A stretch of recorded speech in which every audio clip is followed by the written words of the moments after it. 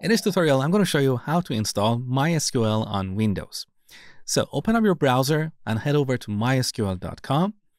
Then go to the downloads page. Now here, scroll down to the bottom. We're going to use MySQL Community Edition, which is absolutely free. So let's go with this.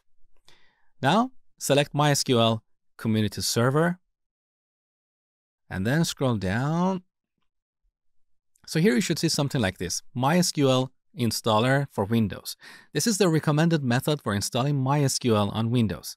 So click on this.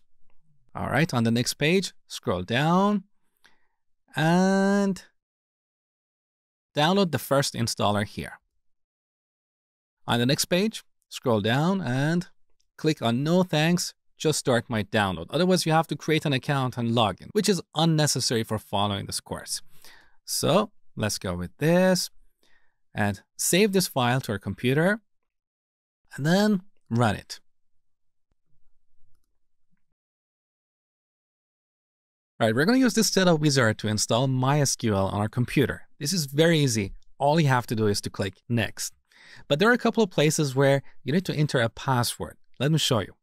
So on the first page, for the setup type, we're going to use the developer default setup. Go to the next page.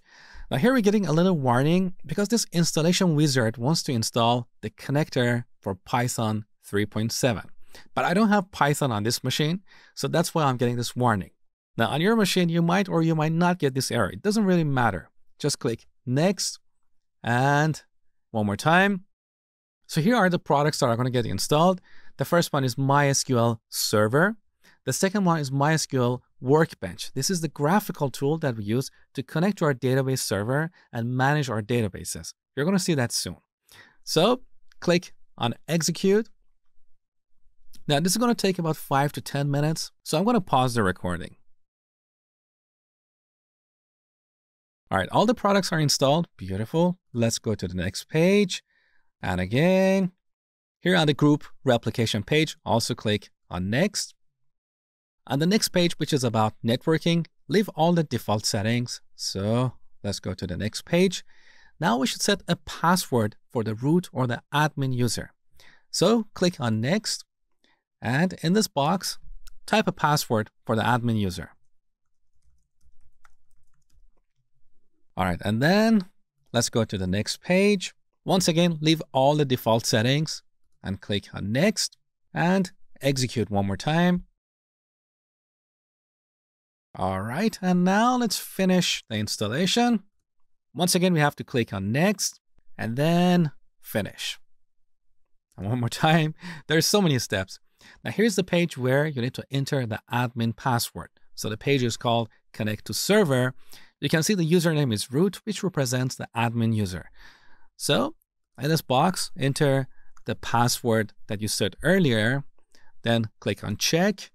Okay, connection was successful, beautiful. Let's go to the next page and click on execute and finally finish. There you go, we have one more step. Next. Now finally, after all these steps, the installation is complete. Now this is going to start MySQL Workbench, which is the graphical tool we use to manage our databases and run SQL queries. So click on finish. So now we have a command prompt window where we can type instructions to talk to our MySQL server. We don't really need this, so close it. And here's MySQL Workbench. Now the first time you open this page, by default, you should see a connection here. If you don't see it, click on this plus icon. On this page, give this connection a name. Let's say local instance. Now leave all the settings to their default value. But here for the password, click on Store in Vault. And in this box, type the password that you set for the admin user. So I'm going to put that here. Okay. Now click on Test Connection.